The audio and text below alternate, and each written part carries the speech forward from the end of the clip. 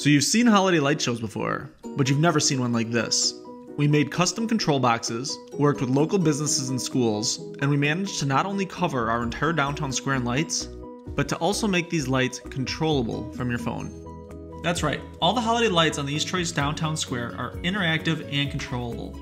We even have a game. Level up and get more time controlling lights, or even earn real-world prizes such as free pizza. And all of this started as a hobby project about 3 years ago, when a friend commented how much more interesting holiday light shows would be if you could interact with them. If, for instance, you could press a button and watch the lights spiral around the square, kind of like a shooting star. The premise seemed mostly simple.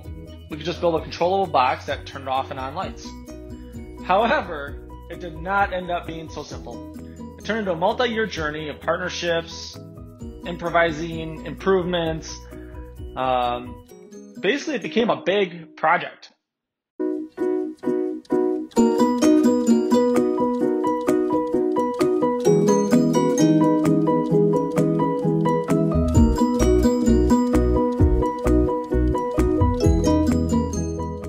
So the journey began in 2017 with this horribly constructed control box built using random parts lying around.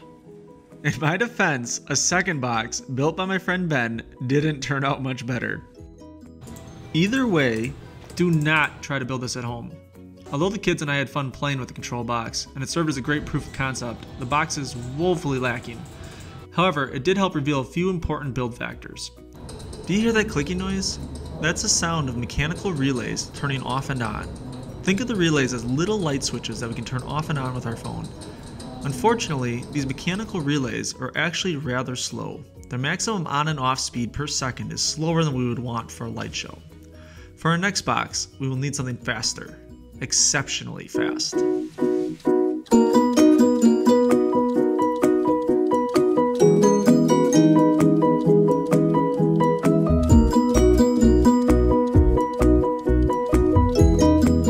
This brings us to our first actual prototype box.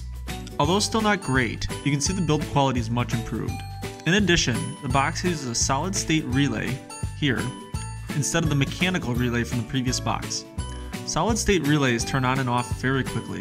They have no moving parts and they are silent. Rather than being a physical on and off switch, like the mechanical relay, a solid state relay is made up of a semiconductor material such as silicon. Unfortunately, the solid state relays are also considerably more expensive. And when you're talking about building 40 or more of these boxes, the costs start to matter.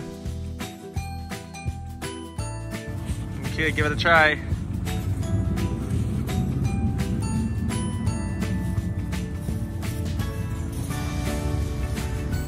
Heck yeah!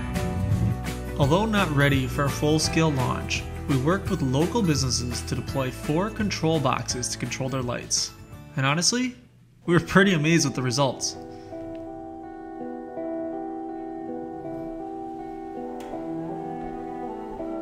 We couldn't help but wonder, if this is what 4 boxes looked like, what would 40 boxes look like?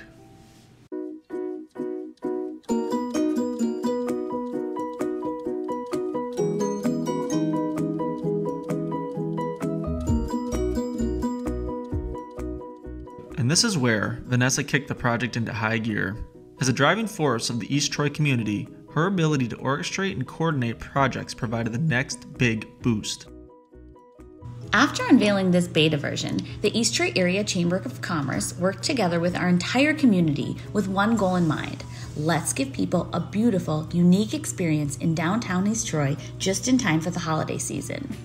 Our journey to 40 boxes began with Allen Integrated Control Systems, known for big-time projects like designing the control system for Chicago landmark Buckingham Fountain. We were able to simplify the boxes and reduce costs. Allen ICS worked directly with very excited East Troy High School and Gateway Technical College students and helped build the interactive light show boxes on a larger scale. After learning about the entire school's involvement, Jamie built a light show simulator, essentially a way to code light shows and mimic them on the square. Making light shows is a long process involving mapping out the beats and rhythms of every song, and the East Troy Middle School students did an amazing job coding the daily East Troy light shows.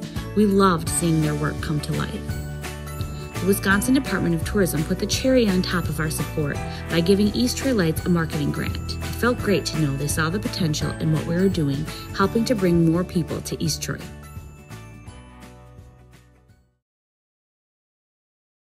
So we're at less than 1 week to showtime, and it's not looking good. Only a handful of businesses have their lights up, and the weather is not helping. We had hoped to have everyone's lights up and tested by the 24th of November, giving us 2 weeks to test the show and fix any bugs. I'm also behind. In addition to the light show, we had planned to surprise everyone by launching an East Troy game. The game would allow people to gain power, which they could then use to control the lights. However, the graphics for the squares buildings were still in progress, and a number of refinements and bugs still exist. To top it off, my desk treadmill is dying. Do you hear that? Walking is critical to my focus, and I've been walking almost 30 miles a day. If the treadmill dies, I'm not sure. But we are close. The light show simulator seems to be working, and the boxes are functioning as expected. And we just successfully deployed our wireless network, which we named SantaNet, on the East Troy Square. And, although quiet, our FM radio test is also working. Thankfully, the rain let up. Vanessa, our amazing volunteers, and our local businesses got to work.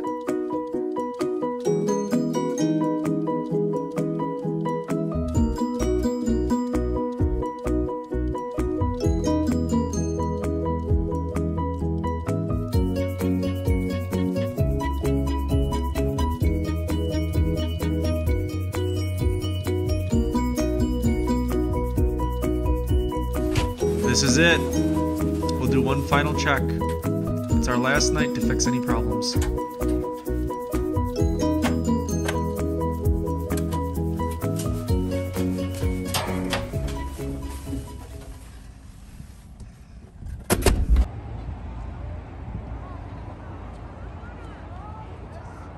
I think we're ready.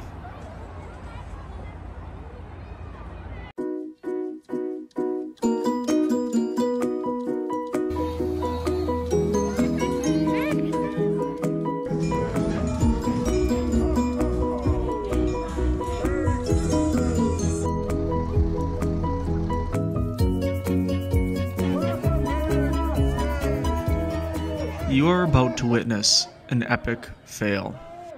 A countdown to the tree lighting is about to begin. Watch closely. You'll see the Christmas tree flash on and off. Did you see that? That was me testing to make sure the Christmas tree was functioning just before the tree lighting countdown was set to begin.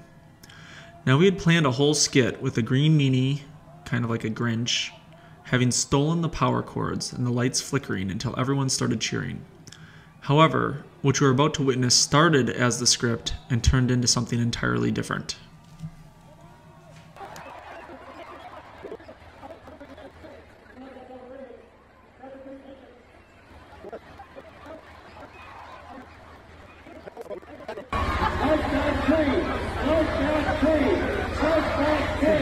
Light that tree! Ah! What happened, you ask? As it turns out, someone unplugged the box. And unfortunately, after plugging the box back in, the box takes about 4 minutes to boot. This is actually a feature. I designed the boxes to re-image themselves on startup so that the updates are extremely easy to push no matter where the box is located. However, with all the preparation and thought we had put into the project, the box getting unplugged had not crossed my mind. Whether this was intentional or not, we later learned that some kids had been running around unplugging stuff. I'm sure they meant little harm, it's just little holiday lights, but regardless, the tree lighting kinda broke me. But of course, like any good story, that's when all the magic begins. We were inundated with wonderful messages from the community. In person, on Facebook, in emails, people were reaching out to us that we hadn't seen for years. The reception was amazing, and especially the light tunnel. The light tunnel became a place for magical moments. We watched as a soldier came back from active duty to surprise his children, and we just happened to be there when not just one, but 2 separate people got proposed to. It's kind of impressive. And the selfies, oh my goodness, the selfies. We even happened to bump into a journalist from the Milwaukee Journal-Sentinel. Talk about good luck. She loved the show and wanted to interview us. But the real magic was just getting to be in the moment. You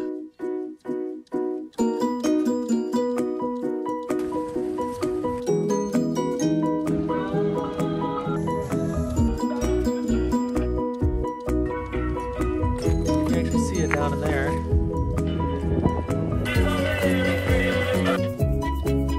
If you look over here, it's actually not even straight at all, but it's held up and it's worked actually for pretty much the entire time.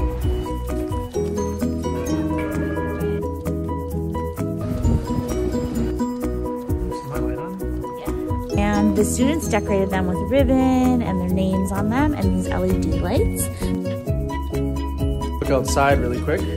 Popular part of Easter light show.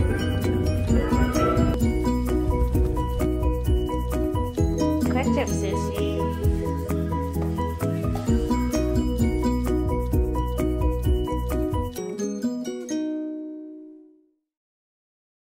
So this is it. We're It's our on our final light show. last one. It's been such an amazing month, and we're kind of sad to say goodbye. Yeah, it's kind of odd. I've been actually looking forward to ending because it's been a lot of work, but now that we're here, it's kind of sad, actually. And we're already thinking of ideas for next year. We're excited for next year. Pretty excited. We are. And we've had such a great turnout tonight, and people are so appreciative and happy and thankful, and I think it's a great way to say goodbye to 2020. Yeah. Hello, 2021.